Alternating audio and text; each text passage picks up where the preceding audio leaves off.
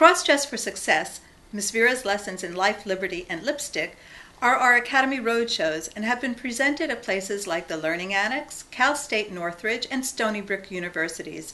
Let me bring the lessons of the Academy to your college campus, gender conference, your social group, or your corporate retreat. We live in a time when gender is an option. People often ask me if I teach women to become men. I'm all for it, and I can help you to do that. But my area of expertise is male-to-female transformation, and that is where my passions lie. As a student of Miss Vera's Academy, whether you cross the gender border for an afternoon or a lifetime, there is so much to learn. The goal of my seminar is to increase the awareness of your options as a human and encourage you to feel free to be. It's time, dear students, to accept the challenge of who we are. Why do I say we, you might ask? I'm not a drag queen, as was erroneously reported in the New York Times.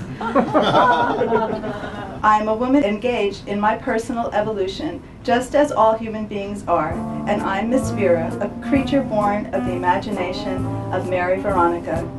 Tranny is an attitude, and baby, I've got it. Thank you.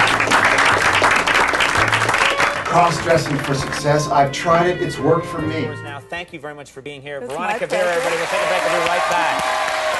Hey, thanks.